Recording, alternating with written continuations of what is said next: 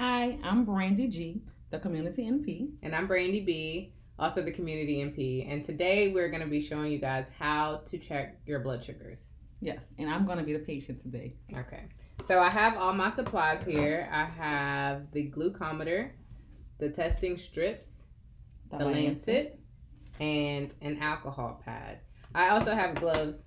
Most of you won't use gloves at home, but... Because you'll be checking your own. Yeah. So. And you're safe to not use gloves at home. So I'm just going to put my gloves on really quick. Oh, I hope it doesn't hurt. It does. No. Just a little prick. So typically you want to... Which finger you want me to use? This one. This one. So just clean the finger with the alcohol. Let the alcohol dry. You can go ahead and be turning your meter on. Let me see. So this one, it just has the button right here in the middle. Turn it on.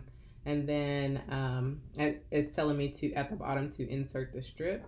So I just take one strip from here and then place it in. So you want to place it in with the side that absorbs the blood pointing outward towards you. So then her finger's dry. So take your lancet. Take a deep breath.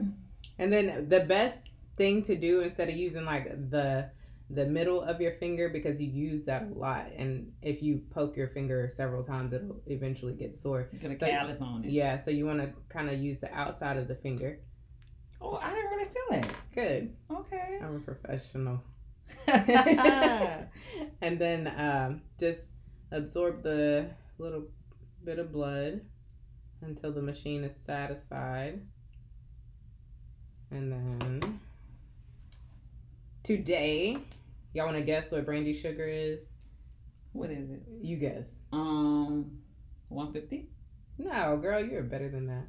It's 108. Oh. So, have you ate today? I had like a shake this morning, and I've had a couple of cookies. Well, despite your shaking cookies, now protein shakes. You didn't have ice cream shake. No, that was a breakfast. For breakfast. Yeah. But her sugar's 108, so that's good. Okay. So yeah, that's basically the steps for checking your blood sugar at home. And also, she's gonna put a Band-Aid on my finger. Yeah. I'm not gonna put a Band-Aid on her finger. Oh. Although, because she don't need a Band-Aid. I'll give you a sticker. Oh yes. Yeah, so that's it. And then you take the strip out, throw it away. The lancet you can put into like a sharps container. So if they don't have one, I had a couple of patients that use like an old water bottle. Yeah. Or a laundry detergent bottle. Yeah, you can put that in and create your own sharps container. And then where can they take them? I don't know. I think that most of the pharmacies... I didn't know that. Okay. Yeah, I think most of the pharmacies will take your old sharps and dispose of them. Don't bring them to your doctor's office. Yeah, not bringing those.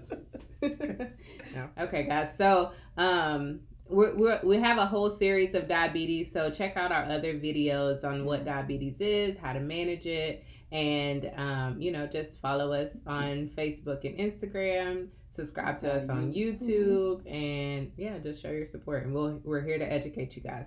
Okay. Thank you. Have a good day.